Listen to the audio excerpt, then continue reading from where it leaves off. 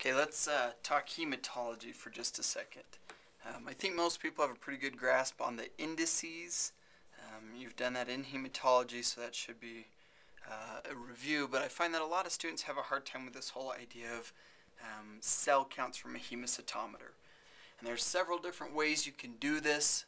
They're all related, or they're all mathematically the same. However, some of them are worked out a little bit different. So I'm going to show you the two most common ways, or maybe one common way and then the way that I like to use. So basically what we're talking about is you're given a number of cells, and usually that's related to you as a number of cells in a certain number of squares. So the squares that we're talking about, if we were to look at a hemacytometer, are either these bigger squares, which we refer to as a white blood cell square, or if you can see these smaller squares in the middle that we refer to as a red blood cell square. So again, the bigger ones are white blood cell squares.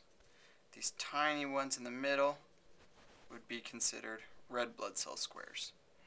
So depending on how many cells we have in this hemacytometer, we might count all 9 of these white blood cell squares. We might just count the 4 corner white blood cell squares, or we may have so many cells in here that it would only make sense to count a few of the red cell squares in the middle. So typically what we're dealing with is a number of cells and a certain number of squares. So the first method, which is probably what you've learned in hematology, is where you take the number of cells that you have divided by the number of squares, whether they're white blood cell or red blood cell squares, times a volume correction times your dilution factor.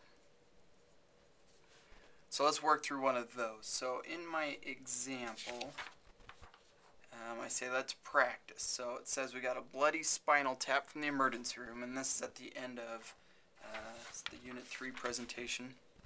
It says you have a bloody spinal tap from the emergency room. So the first step is you dilute it, and we're going to see that our dilution factor is, the dilution is 1 to 100, so we have a dilution factor of 100. It says you count 22 white blood cells in 4 squares on one side. So we're going to assume those are WBC squares, and I'll be more careful to tell you what they are. So 22 in 4 white blood cell squares on one side, and 25 in 4 WBC squares on the other side. Well, the first step is we want to make sure that these counts match within about 10%. So if I've got a value of 25, I'm looking for a count that's 2.5 to 3 cells off, give or take a cell or two. So 22 and 25, those are pretty much the same.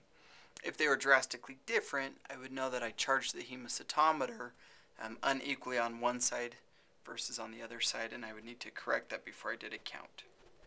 So once I verified that these are okay, I could average the two and then use that average over 4 white blood cell squares and continue with my problem, or I can just add them up and kind of simplify things. So we could say this in other terms as 47 total white blood cells counted in 8 total squares. The volume correction for a white blood cell square is 10.